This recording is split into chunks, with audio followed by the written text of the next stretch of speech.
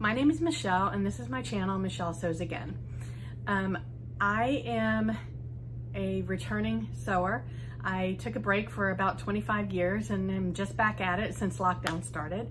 So this is basically my vlog journey following my attempts at improving my skills and getting better at sewing. So with that said, today's video is an update on where I stand with my work from home module sew along that I'm following Whitney from Tomcat Stitchery on. And I've already done a plans video for this, so you'll see the patterns that I'm planning to make and the fabrics that I was planning to make each item in. So this is just an update on where I stand with everything. So if you're not already following me on Instagram, please do. That's the same name, MichelleSewsAgain. And I've already posted this top. This is my first piece of the module. And this is a print where I've recently had my colors done, and all of these colors are in my color wheel. The corally oranges, the yellows, the greens, the white and black, not so much. I should be, although this is more of an off-white, so this is kind of okay. It's not a stark white. Black is not so much in my color wheel, but as long as it's just an accent color, it's fine. Anyway, this is kind of the anchor pattern for my wardrobe, or my module, I should say. And everything kind of plays off of this, and it's all gonna coordinate very well, which is very exciting to me because nothing in my closet right now coordinates. It's all a lot of prints, a lot of bright, colorful prints that they don't coordinate with each other. So I wear printed tops with plain bottoms. I wear printed bottoms with plain tops, but nothing actually goes together. So I'm excited to do this. Anyway, so this is the first piece that I made, and I've actually made 3 of these tops since I started sewing again in March. This is the Bell Bird top by the Sewing Revival. And I love the way that it fits. It's got the grown-on sleeve. It's got a big, wide elastic band, but it's loose fitting. It's not tight. And so the elastic is really more like a styling detail than it is about fit. But I just love the way it looks. So because I've made 2 of these, I gave one as a gift, so I actually only own one other one myself. I made both of those in double brushed poly. And so they, the fact that they taper down into the waist hasn't been an issue because it's got a little stretch in it. The one issue I have with it is it's a little bit short for me. It hits me right in the middle of my tummy bulge, and I would prefer for it to be a little bit longer and cover that up. So with this, because this is a Telio rayon that I got from fabric.com, which I absolutely love the print. It doesn't have any stretch in it, so where it tapers, I knew it was gonna be too tight. And this is the biggest size, by the way. I'll put my measurements in the bottom, even though that's embarrassing, but I'm gonna do it because that's what you do on a sewing blog. Anyway,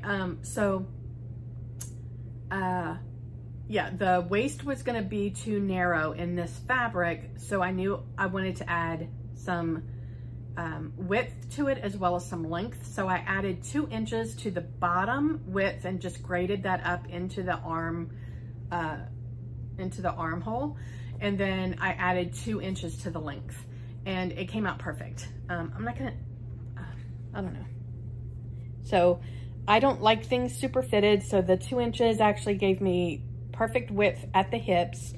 And I will insert a picture of me wearing it full length so you can see where it hits me lengthwise.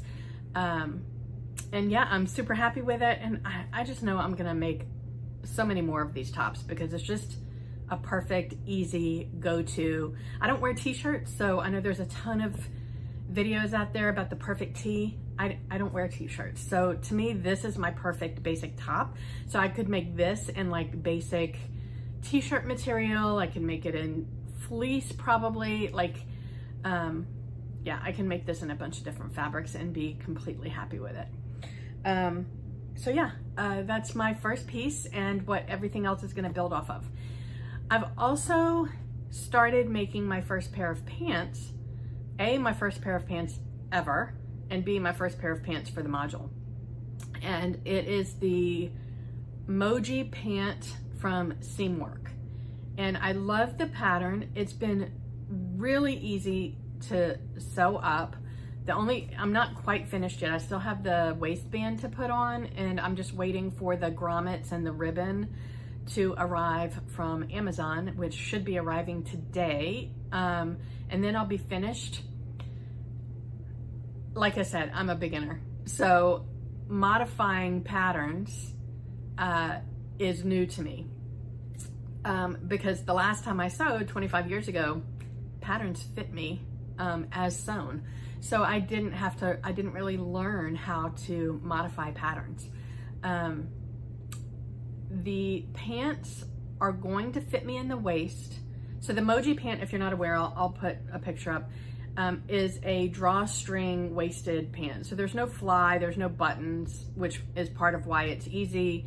The whole point of this module was that it was a work from home module, so I wanted to make sure I was doing things that were comfortable and not too fussy. So they're the perfect work from home pant.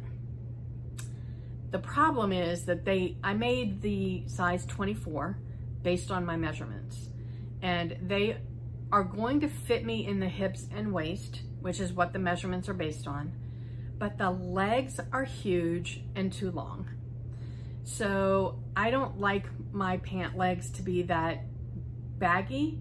I like my tops to be baggy, and I like my pants to be fitted, because otherwise, I mean, I already look dumpy, but that just makes me look frumpy.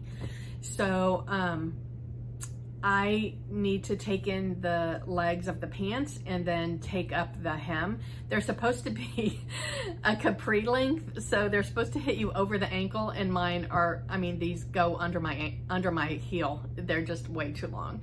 So I will pop a picture of me wearing them as is, and I would love it if you guys could give me any hints or tips on how to fix them so that they fit me, because I love the fabric. It's an olive twill, stretch twill. And one of the things I did that was partly because I'm lazy, and partly really because I'm lazy, but ended up being awesome because I love the way it looks. I bought like this 48 count of thread from Amazon, and it's good thread. I forget what brand it is, but it's a good brand of thread, and it has a gamut of colors, and they have matched every project that I've done so far. I found something to match what I needed. I don't have any, there's nothing in there that's an olive color. There's greens and different shades of greens, but none of them are olive green. And they were just too wrong for the fabric. But I did find this kind of, it's almost like a goldeny mustard yellow that I ended up using that, and even with the top stitching, like I just like the contrast. It's the right shade of goldy, yellowy goodness to combine with the olive, and it just looks really nice. And so it was a happy accident because I was, lazy is not the right word, impatient is the right word. I didn't want to have to wait. I was ready to get started. I didn't want to have to wait to either order or to you know, go out and pick up some thread. So I just wanted to get started, and this this thread worked for that, and it worked out okay. So anyway, so that's my second item that's close to being finished. And then I have a third item that I started and was not part of my plans, and that's this sweater. So I love the color. It's gonna work in very well with all the other colors in my module. And I am a little more than 2/3 of the way through. So I've got the full back is knit, one piece of the front is knit. What's really cool about this pattern, it's a loopy mango pattern. I did not buy the loopy mango yarn. to make the pattern because I wasn't gonna spend, I think it was gonna cost me $230 or something in that neighborhood for the yarn to make my size. And so I went on the internet, I went on Google, and I searched for a dupe for the Loopy Mango cotton, I think it's called Big Cotton yarn. And I found, somebody had said that this yarn was like the perfect dupe. It's from Hobby Lobby and it's from Yarn Bee. I don't know if you can, probably. And yeah, it's actually from all of the details on the, it's 50 yards, the Loopy Mango was 48 yards, the weight is the same, the gauge is the same, and this color from this brand is like the perfect color for my module. So, and it was a fraction of the price. I think I got all the yarn, shoot, I don't remember. I'm gonna have to research that and I'll put that on here. But I mean, I don't think I paid more than $50 for all the yarn versus $230. And it's beautiful. It's 100% cotton, so it's not a synthetic. It's not a synthetic. It feels wonderful. It's beautiful. It feels like nice quality. So yeah, I'm happy with that alternate option. And what's interesting about the pattern is you start on the back, I knit up the whole back, and then you you put half the stitches on like just a holder thread, and then you continue one side of the front from the back. So it's like it goes over, so that you're not knitting each of the front pieces and the back piece all separate. You knit it all together. So then I finished the front, one side of the front last night, and then you just pick back up where you put the yarn on hold on the other shoulder, and you put your needles back in and you start knitting again. So you're actually knitting the back and both pieces of the front all in one piece.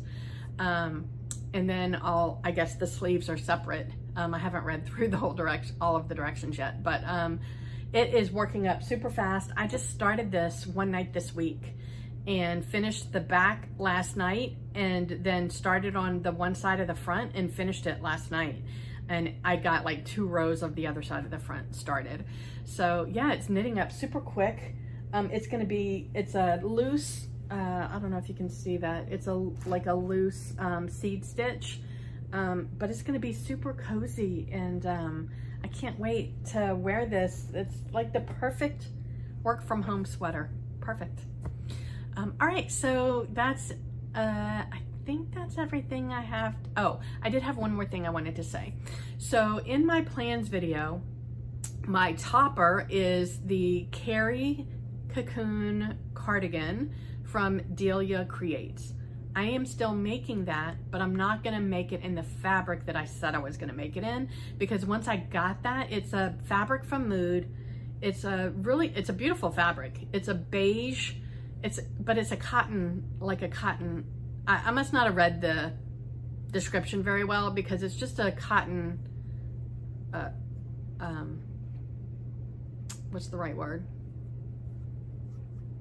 I don't know. It's like a cotton, almost like it feels the same as this. So like a rayon cotton, if that even makes sense. But it's a beige color with like outlines of hands all over it. So it's a fun print. It's just not it's not for like a cardigan or an outerwear or topper piece.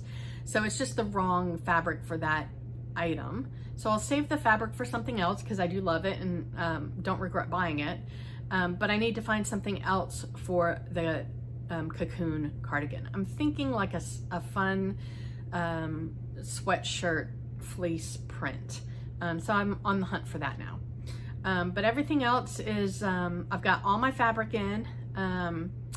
I don't have all my patterns in though. So I had to order, I've already mentioned I don't have a lot of patience. So I discovered PDF printing, PDF Plotting, I think is the name of the company. And so I'm not printing my own PDFs and taping them together anymore. My time is more valuable than that. I work like 50 to 60 hours in my day job. So when I have free time, I don't want to spend it piecing a pattern together. My time is worth the extra $1 per page or $1.10 per page or whatever it is, even on top of whatever I paid for the pattern, to have somebody else print it and mail it to me. And they print and mail very quickly. So it's worth it to me. So I ordered several patterns that I had in PDF to be printed and mailed to me, and I'm waiting on the Lauren top and the Emmy top. So my other 2 top patterns, I don't have them yet, but I do have the fabric. And so I think I'm hoping to finish my Moji pants today, not with the alterations, but with the waistband. And then I think I'm gonna get started on the overalls next. I have the wide leg culottes in the Ponte planned as my second pair of pants. I'm not super excited about that though, because I don't think wide leg pants look good on me. I might reconsider that pattern. I still like the fabric. I got the fabric in, it's a camel color Ponte knit. It's gorgeous. So I definitely will use the fabric, but I think I'm gonna reconsider the pants. If you guys have any great, simple, comfy pant patterns, tell me below. I would love to hear what your thoughts are on that. So I think that's everything I have today. So if you like the content that I've been providing, I would love it if you would subscribe, like this video so that other people can see what I am bringing to the table, and follow me on Instagram at MichelleSewsAgain, and please, please, please participate in the comments below. If wherever you are, I hope you're having a fabulous day. I hope the sun is shining. I hope you're engaging in some kind of fun, creative activity, sewing, knitting, painting, beading, whatever you do. I hope you're having fun at it.